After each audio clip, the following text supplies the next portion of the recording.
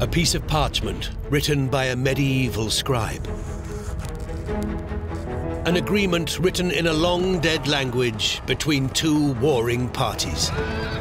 800 years ago, on a reedy stretch of riverbank in southern England, the most important bargain in the history of the human race was struck. It is a legendary document of near mystical significance, with the power to change lives and shape human events. They call it simply Magna Carta. Magna Carta is the greatest document in world history.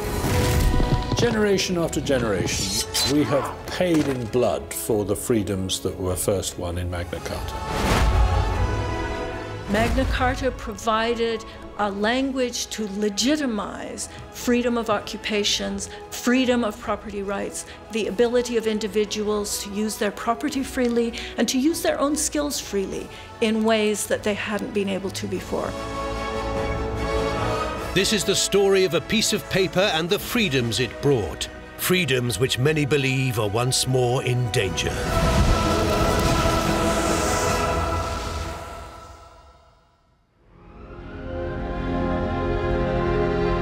New York, December 2007. Sotheby's auction house. A single piece of parchment is up for sale. It's badly weathered and stained. Few people can read or understand it. How much is this strange piece of paper worth? On the telephone, on my left, fair warning at $19 million. Word for word, this is the most expensive document in the world, the most valuable piece of paper in human history. It's the most important document in world history.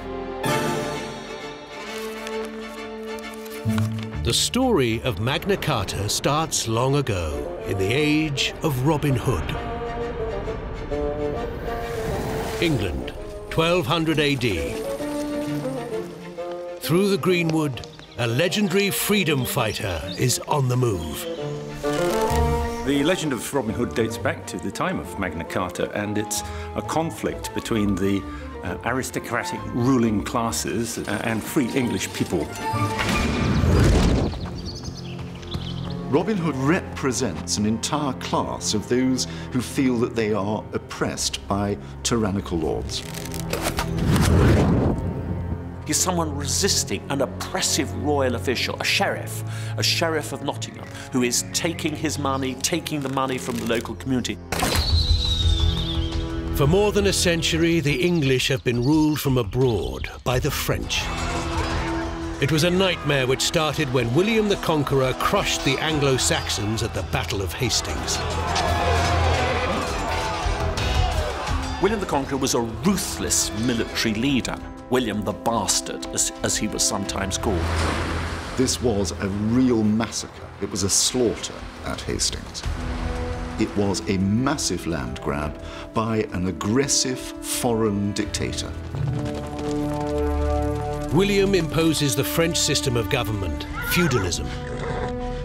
The king is absolute ruler.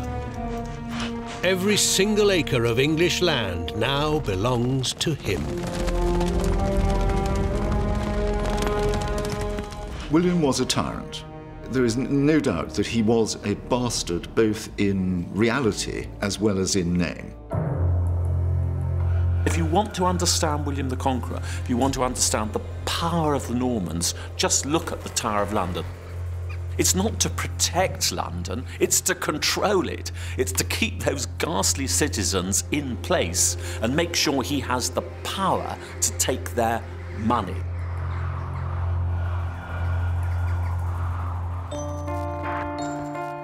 To tax the people, he must spy on the people. To this end, William commissions his famous Doomsday Book. The Doomsday Book was a list of all of the people in the kingdom and everything they own.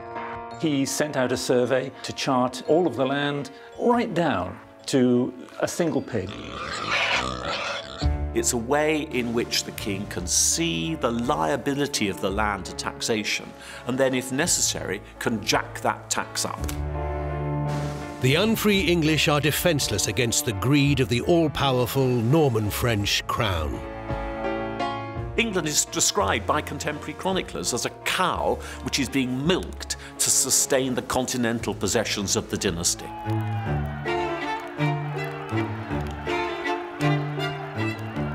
By the time of Robin Hood, the English are fed up with the ruthless exploitation.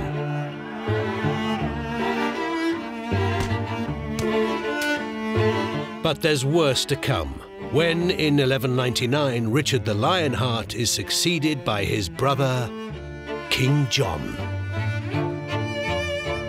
John is essentially a French king. For a French-speaking king, England is really a place that you go to hunt and gather tax. And then they go off and they do what they really want to do, which is live and make war and make love in France. While John lives like a king in France, back in England, Robin Hood is fighting his agents, the sheriffs.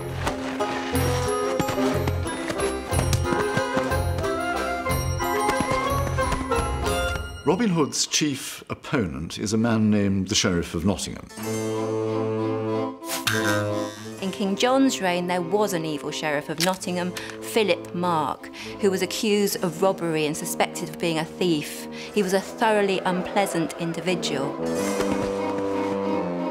It's no coincidence, then, that Robin Hood goes back to this period, because what is he doing? He's struggling above all against the sheriff.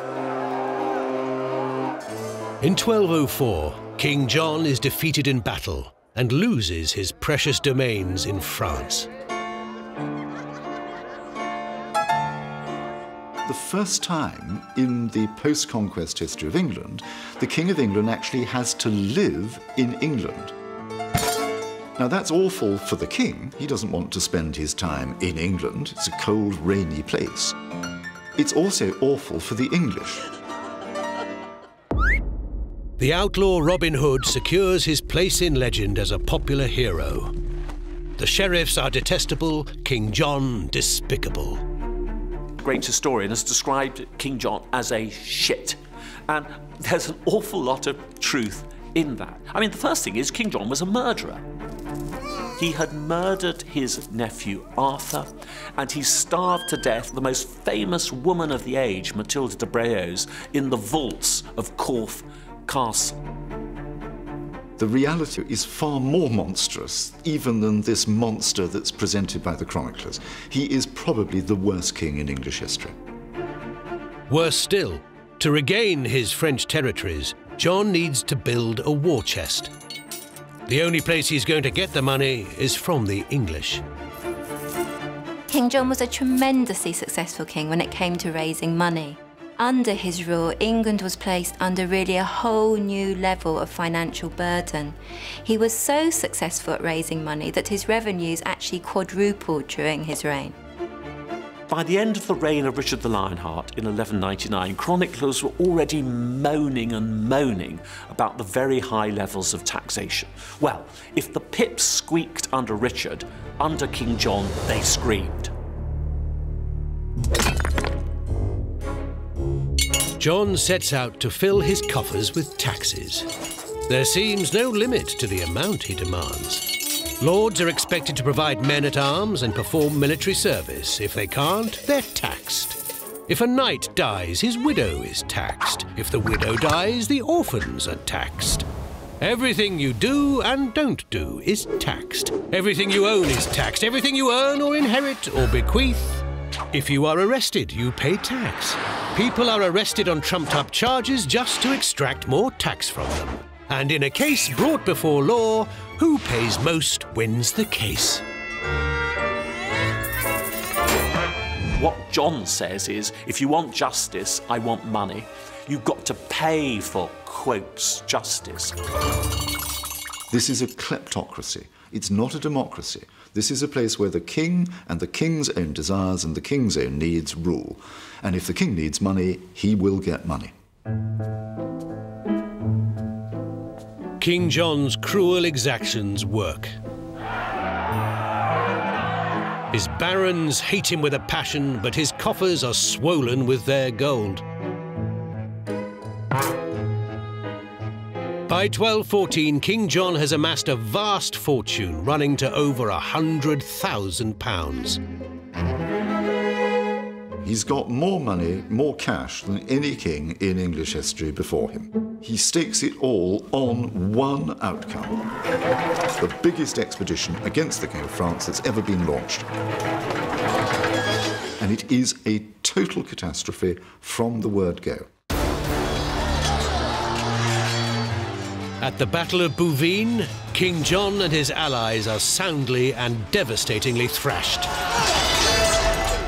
All of this money that he staked on his one turn of the roulette wheel, it's all gone. After that, John is finished.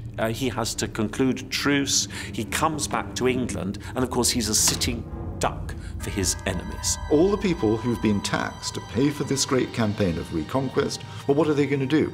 Are they now going to be asked for all of this money all over again? Or are they going to rebel against the king and actually sort out this regime? And it's at that point that his enemies in England say, right, we're going to get him.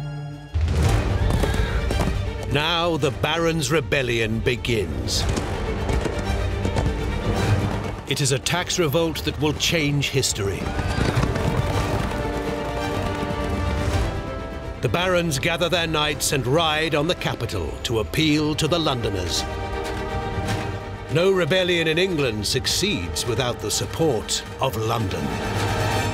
The Londoners threw in their lot with the barons.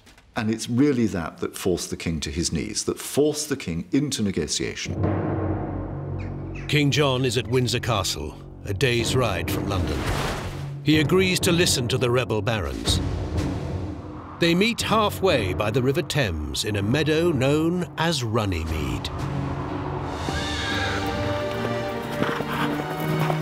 The barons arrived and posted their tents. The king arrived with his forces. All the great figures were there. They're named in the preamble to Magna Carta. On June the 15th, 1215, King John reluctantly agrees to the barons' demands. No free man shall be taken or imprisoned or in any way destroyed, unless by the verdict of his peers or the law of the land. Magna Carta, the Great Charter, is born. The word Runnymede has gone down the ages in English history. It means a place where liberty was established. Think of the Kipling poem, What Say the Reeds of Runnymede? They whisper of liberty. They whisper that kings must obey the law. The Runnymede Magna Carta is the most valuable single page of writing in the world. Here at Salisbury Cathedral is one of the best preserved copies.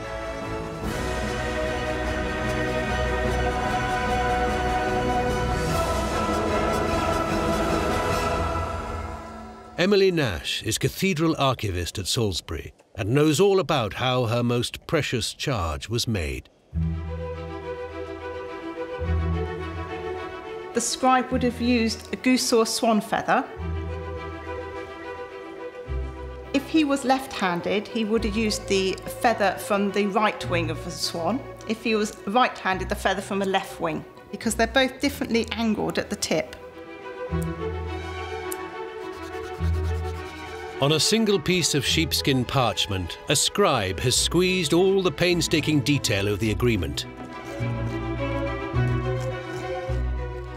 The basic ink recipe consisted of these, which are oak apples. These would be ground down, mixed with iron salts and gum arabic. Magna Carta is 3,500 words long. It's written in Latin and heavily abbreviated. They'd indicate that a word was abbreviated by putting a little dash or a line above the word, and Magna Carta is actually sprinkled with these little dashes on the whole document. The idea is to save space. You don't write out a word like omnibus in full, to all. You just write omnib. You don't even write the king's name in full, Johannes, you write the letter J. Originally, the Magna Carta would have had King John's Great Seal attached at the bottom. And we can see where this would have been. There's a jagged mark at the base, which is where someone at some point has torn the seal off. It's a great myth that John signed Magna Carta, and one can never get away from this awful howler. John probably couldn't write at all. I think he could read, but he would never have had occasion to write. Of course, all royal documents in this period are sealed, and Magna Carta was sealed. This is an exact replica of King John's seal, and the monarch's seal was always double-sided. And on one side, you'd have the monarch, or King John, sitting on the throne, illustrating him dispensing justice as a monarch, as a fair and just ruler. And on the other side is John sitting on his horse, brandishing a sword, demonstrating his military prowess and as a leader of men.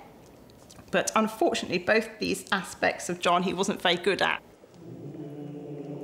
We're talking here about a membrane of sheepskin that weighs a few ounces, that's made out of sheep and goose quill and dust and oak apples. And yet this thing has rung down the centuries as the guarantee of many things that people believe are essential to their well-being, to society in general, and to the rule of law. It's the most important document in world history. Magna Carta demanded justice and liberty. No man shall be seized or imprisoned except by the lawful judgment of his equals.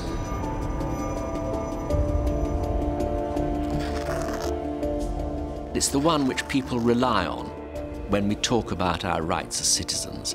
There was no trial by jury then, but it eventually evolved into trial by jury and due process, which is of course a crucial element in our constitutional arrangements. To no one will we sell, to no one deny or delay right or justice.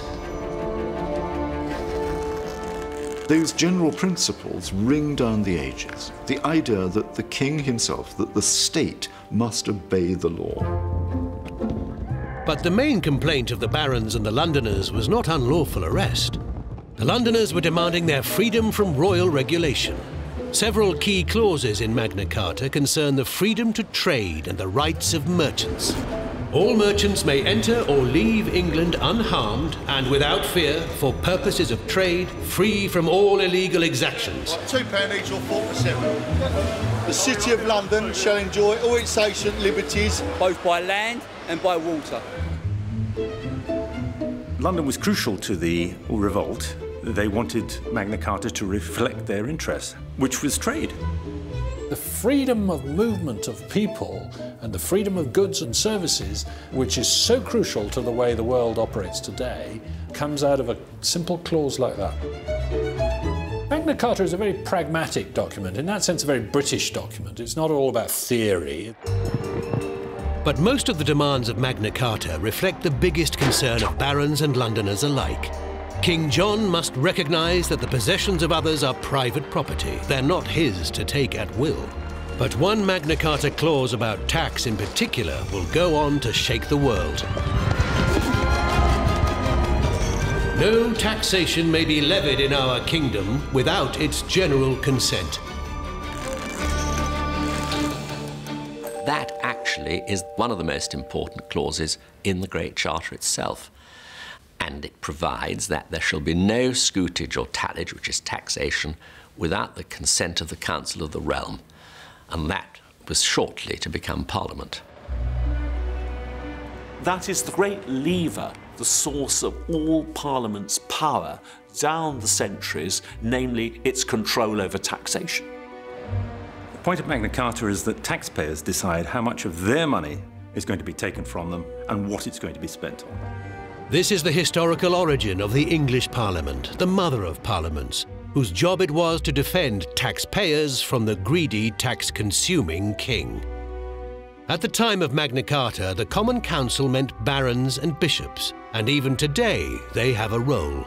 I sit in the House of Lords, and that means I'm a lord. I'm like the barons, if you like, who signed Magna Carta. The House of Lords is a parliament. It's a talking shop, if you like. That's where the word comes from in Norman French. Now, it has very little power these days, but it's descended directly from the negotiation with the king over Magna Carta, which was all about making clear that the king, like every other citizen in the land, was subject to the rule of law, and that any decision he took, particularly with respect to raising taxes and things, had to be approved by a committee representing the people. It's not just political freedom or legal freedom that matters. What matters is economic freedom. To the barons and the Londoners, if there is no private property, if their belongings can simply be taken from them, they are not in any meaningful way free people. The protection of private property is an essential part of freedom. In the summer of 1215, it looks like the barons get what they want. But King John has no intention of keeping his word. I will never grant them liberties which will make me a slave. Never. He writes to the Pope and has the charter annulled. Within 4 months of the peace talks at Runnymede, England is plunged into civil war.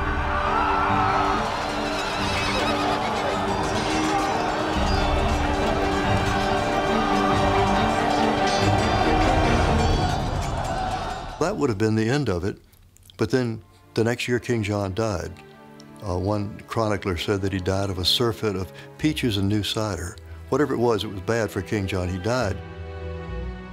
Matthew Paris, the chronicler of St. Albans, says that hell is a very foul place. Foul as is hell, he says, it is made fouler for the presence there of King John. John's son and heir, Henry III, is just 9 years old. Boys of 9 years old did not run the country in medieval times. They were killed. They happened to have accidents. William Marshal, the finest knight in England, is appointed as Henry's guardian and regent. William Marshal is the great hero of this event. He was a nobody from nothing. William Marshal is the David Beckham of the 13th century. He's a man who really made his reputation as a sportsman on the tournament fields. To end the war and keep Henry alive, Marshal comes up with a cunning plan. William Marshal, who today we would call a public relations idea, he said, let's have Henry III reissue Magna Carta. It's a lucky break for liberty. William Marshal is buried in London, here in Temple Church, spiritual home of the Knights Templar, guardians, according to legend, of the Holy Grail. Thanks to him, Magna Carta survives. And yet, back in the 13th century, Magna Carta barely touches the lives of the great mass of common folk. For the unfree peasants of feudal England, the Magna Carta liberties do not apply. It was about the barons. It was about free men, with an emphasis on both free and men. So it was not all English folk. The majority of the population, say 80% of peasants, they are bonded to the land. They have none of those liberties. At the bottom of the feudal hierarchy are the unfree peasants, known as serfs. They can only dream of freedom and property rights. The villagers in the countryside were subject to something called serfdom, which meant that they were essentially owned by their landlord. The serfs didn't own property. They were people's property. They were the property of the lords. Fancy a holiday? Forget it. If you're the child of a serf, then you're a serf too. Forced to live and work on your lord's land, you're staying put. Your children can be sold by the lord. He also has the right to choose a husband for your daughter. When she marries, you pay a tax to the lord. And if no one will marry her, you have to pay another tax to the lord. Property? Not likely. What you grow, what you make, all belong to your lord. The lords are mini King Johns. If I woke up tomorrow morning as a serf in the early 13th century, I would resign. I would say, no more of this. I'm going to go to the town. But if young Deirdre McCluskey ran off to a town in the 13th century, she'd be in for a disappointment. If you lived in a medieval town, you could not follow a trade, you could not go into business, you could not do anything, in fact, in a way of making a living, unless you belonged to a guild. It was in the interest of the guild to limit the number of practitioners of a particular occupation. So you couldn't just set up in business as a weaver or as a fishmonger. You had to gain admission to the guild. Guilds decided how many people they would admit into the trade, and you would have to pay to be admitted into the trade. You'd have to do a long apprenticeship. You couldn't move to another town because there'd be another guild there who would stop you coming in. It was the guilds who perpetuated the class system and made sure that the trade of the towns was not going to be opened up to anybody from the countryside. Unfree serfs were not allowed into the guilds, but neither were guild members free to act as they liked. Hundreds of guild regulations are enforced by the guild master.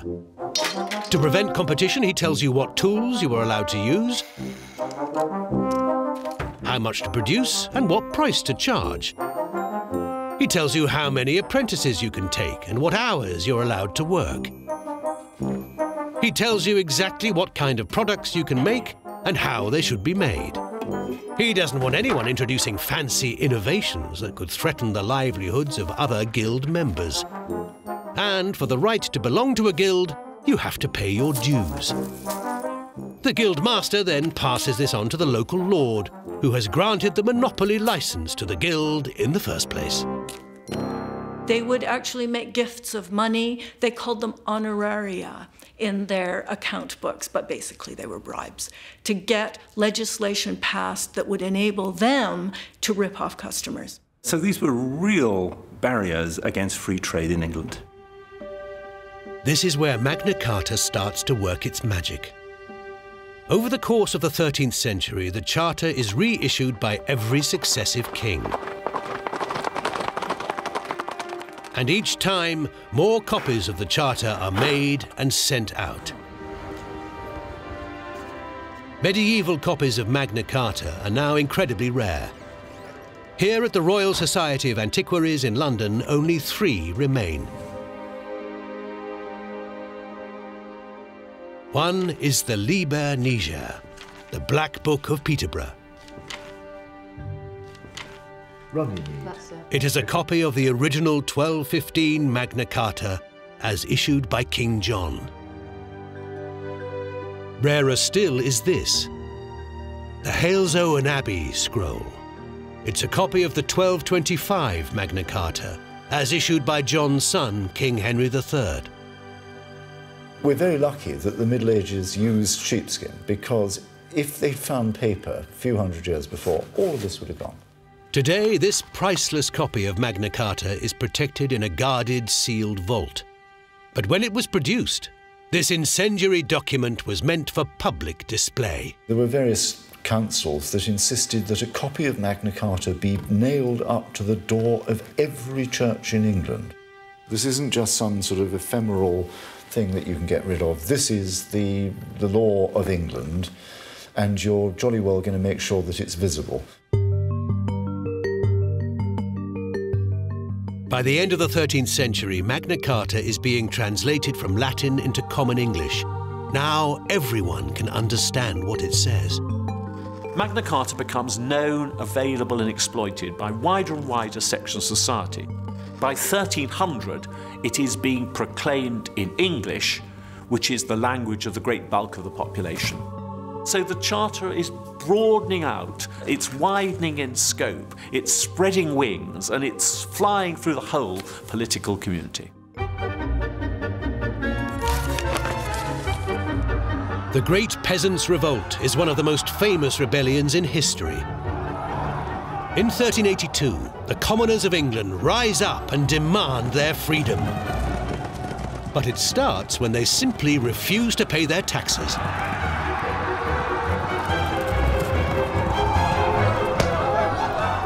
The Peasants' Revolt is, as much as anything, a tax revolt, and they call on Magna Carta.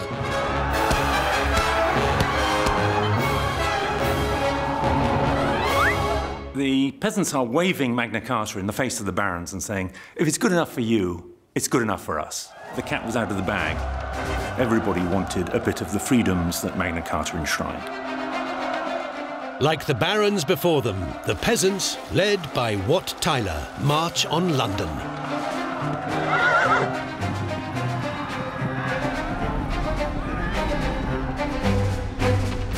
This is the way the Peasants' Revolt rebels would have came. And they would have crossed this bridge because for over 500 years, London Bridge was the only bridge in and out of the city. The tower was stormed. Several of the king's high-ranking friends and dignitaries were dragged out of the tower and publicly executed. The peasants are joined by rebellious Londoners. They release prisoners from jail. They loot and burn official buildings and execute nobles. The king, accompanied by the Lord Mayor of London, Sir William Walworth, agrees to meet the rebel leader, Wat Tyler. It all got a little bit scary and hairy. The mob moved towards the king. William Walworth took his dagger and stabbed Wat Tyler to death. The king finally calms the mob with promises. Magna Carta freedoms for the common man. But when the rebels disperse, they are hunted down, tortured, and executed. The Peasants' Revolt does change the world, even though it comes to a sticky end. The Peasants' Revolt has been put down, its leaders killed. And yet a great victory has been won. For Magna Carta has now become a mighty weapon in the hands of the people. Magna Carta wasn't designed to bring down feudalism, but the principles that it contained did bring down feudalism in the long run. It had an effect far beyond what its authors had in mind. I think that barons would have been appalled if they'd known what was happening, because barons are not democrats. In the end, it is not a political movement that freed the common people of England. They simply break the law, ignoring guild restrictions. In a system known as putting out, middlemen went from cottage to cottage, dropping off raw materials and picking up finished products to sell illicitly in unregulated markets. Rural cottage industry succeeded because it could produce things cheaper and better than the lazy, corrupt town guilds. You get this huge growth of rural cottage industries, ordinary people, women, children, setting up textile industries, little metal trades growing up in various parts of the English countryside. Peasants who make money can pay rent. Greedy lords turn a blind eye. It is trade, not politics, that frees the peasants. By the time of the Tudors, England has transformed into a land of entrepreneurial wheeler-dealers. The Tudor era was built on free trade, and with that came enormous prosperity. Suddenly, the lower orders could aspire to be members of a trade. The guilds were losing their stranglehold. To sell the goods illicitly produced in the countryside, illicit black markets started to spring up outside town boundaries, beyond the control of town guilds. These areas were known as liberties.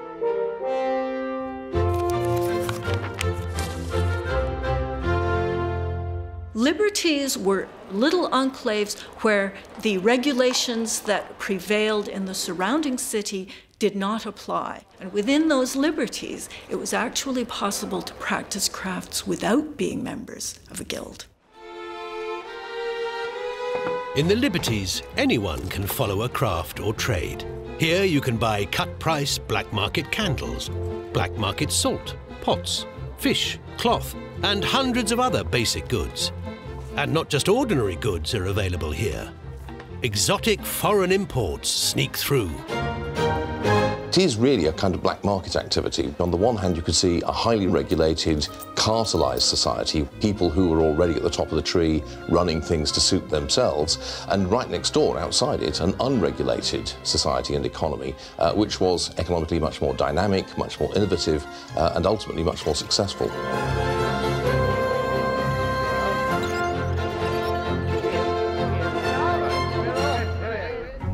One of the most famous liberties in London lay south of the Thames, and it still exists today. This is Borough Market. There's been a working market on this site since the early 1200s. And it would have been known to the likes of William Shakespeare, Geoffrey Chaucer, Samuel Pepys, Charles Dickens would all have known this market. It's much more liberal thinking than we had over in the City of London, which is why there were so many inns, taverns and theatres around this area. In the unregulated liberties, you were free to buy and sell. You were also free to think and to speak. North of the Thames, there was censorship. In the liberties, you could say what you liked.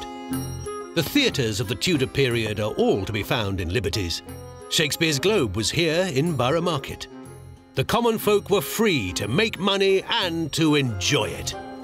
It wasn't just material prosperity, it was a wonderful cultural golden age. It was an age in which rising wealth meant that people could do things that they hadn't even imagined in the last 500 years.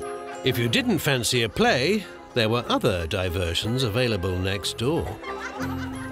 All of this land was owned once by the bishops of Winchester. They took the rents from the bear baiting pits, cockpits, the theatres, the ale houses, and even the stews.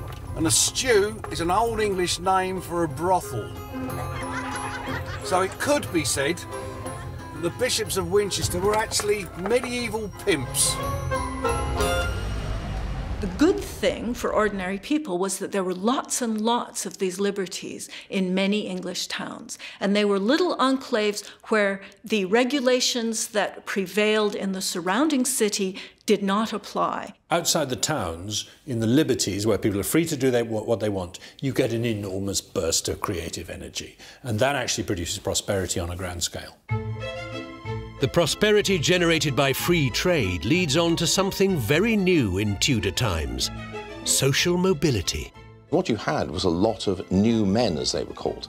People who were not from the traditional aristocracy, who made fortunes in trade, in commerce, in business, and then went on to build great homes of their own in the countryside. So there were all kinds of people making their fortune. Magna Carta did have an influence over history on ordinary people, reminding them that, hang on a minute, you don't have to stay in your place in society. You can aspire to something better.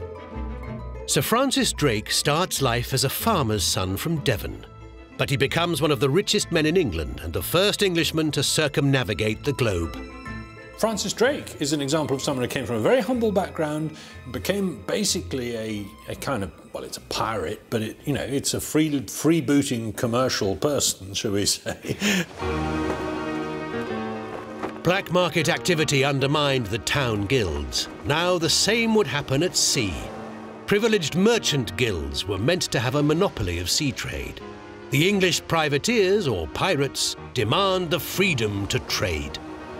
Don't imagine that every pirate was an out-and-out criminal. On the contrary, many of them were people who wanted to trade and to defend trade routes and would take on anybody that got in their way. Across the civilized world, the English commoners become notorious for their disregard of rules and regulations and disrespect for their social betters. You get constant scandalised and shocked reports by people from France or Italy about just how riotous, unruly, and generally socially disreputable the English are. When in the 18th century the upper-class dandy Casanova visits London, he's amazed that the lower classes have the nerve to laugh at how he's dressed.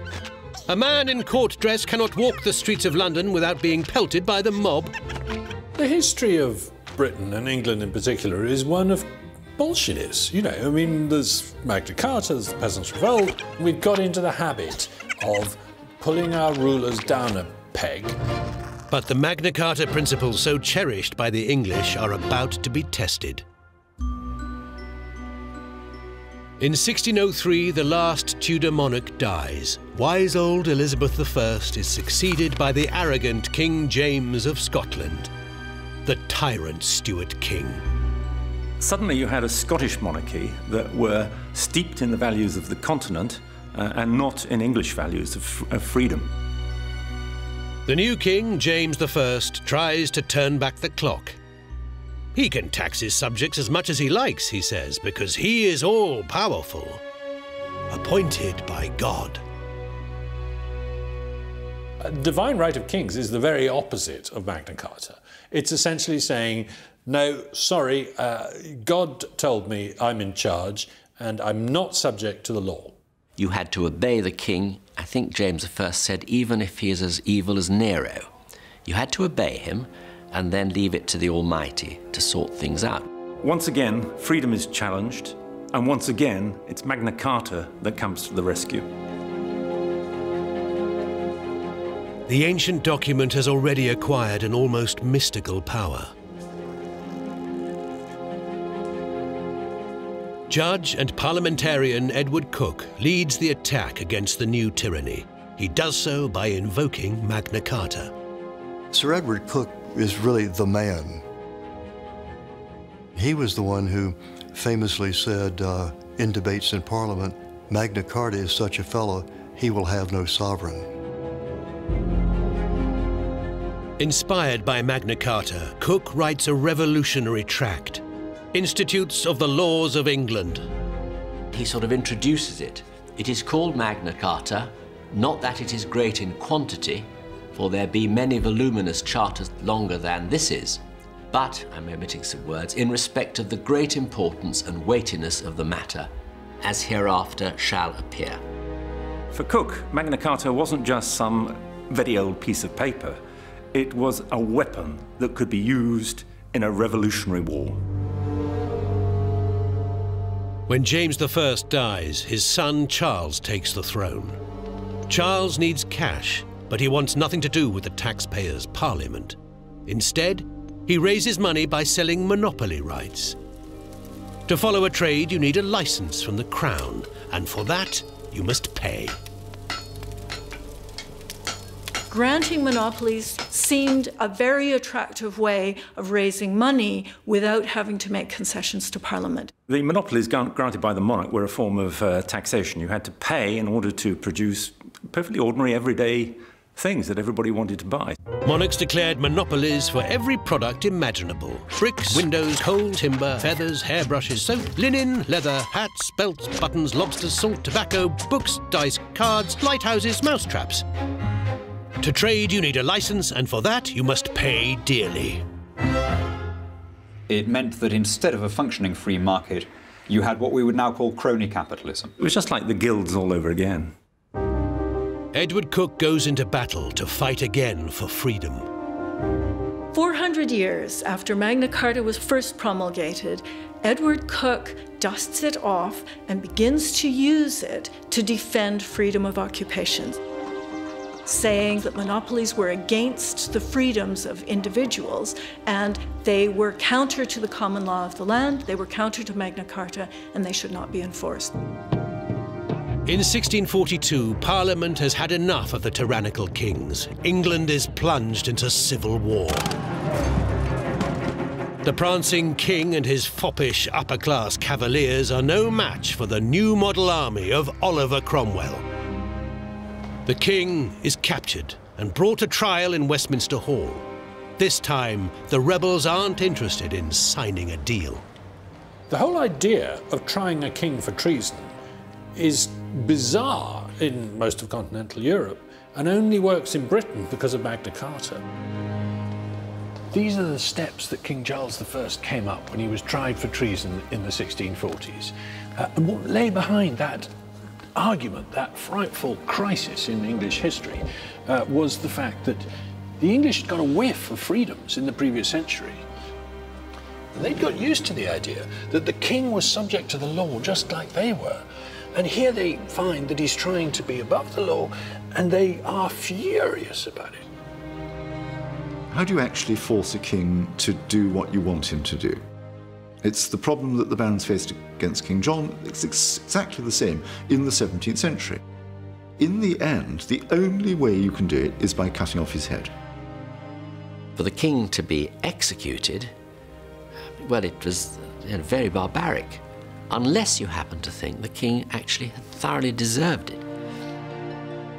The English have killed more of their kings than most other peoples in European history. What do the barons of England do? French writers ask. They kill their kings. It's something that the English become famous for. Victorious rebel General Oliver Cromwell assumes power as a military dictator. But the English have had enough of tyrants. In 1689, Parliament invites the Dutch Protestants, William and Mary, to take the English throne on one condition. As a kind of package deal, in return for being put on the throne, they had to agree to what became the English Bill of Rights, 1689. And that's clearly a successor document that takes its place alongside Magna Carta. But many Englishmen had had enough. To realize the promise of Magna Carta, they will make a new life. Gentlemen, untold riches lie before us. In 1606, 3 small ships set sail from England bound for the New World. There's a fantastic coincidence in the fact that the American colonies are founded around the same time that Britain is going through this convulsion and is going back to Magna Carta to insist on the king being subject to the law. The Susan Constant, the Godspeed and the Discovery boldly take Magna Carta where no charter has been before. The whole virus of freedom is in the blood when the colonists go over to America. Land ho! Land! On April the 26th, 1607, they land in Virginia. Do we hereby lay claim to the land of Virginia? These first successful English colonists establish the settlement of Jamestown. They bring with them a charter, setting out their rights and duties as Englishmen abroad. The Virginia Charter. Henceforth there will be laws here, strong laws, to be upheld by all. The Virginia Charter of 1606 says the colonists, those who immigrate to Virginia, shall enjoy the privileges, franchises, and immunities that they would have enjoyed in the mother country. In other words, if you pull up roots and go to this wilderness called Virginia, you don't leave your rights behind. So you have in Virginia from the very outset, from the very first settlement, a vehicle by which Magna Carta leaves England and comes to America. To live as strangers in a strange land. Nay, to live free in a free land.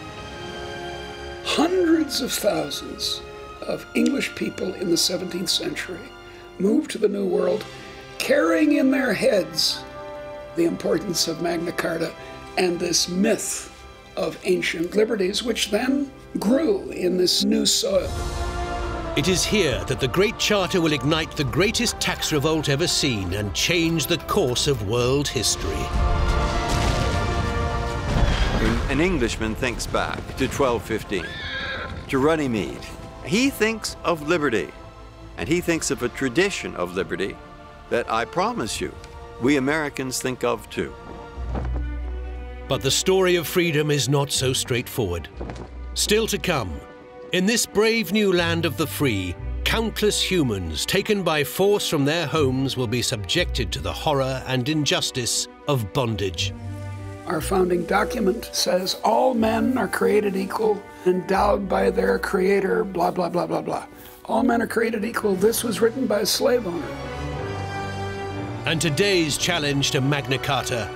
The whole point about Parliament was it was supposed to give consent to taxation and to limit it. Nowadays, Parliament is basically about how to spend it. Parliament is behaving much more like the King of 1215 than the Parliament of 1215. We're all becoming King Johns. We're trying to live at the expense of our fellow man.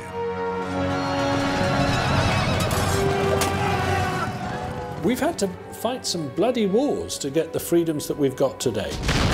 These are attempts to win freedom for all of us, and we mustn't be complacent about these freedoms and sleepwalk into giving them away again.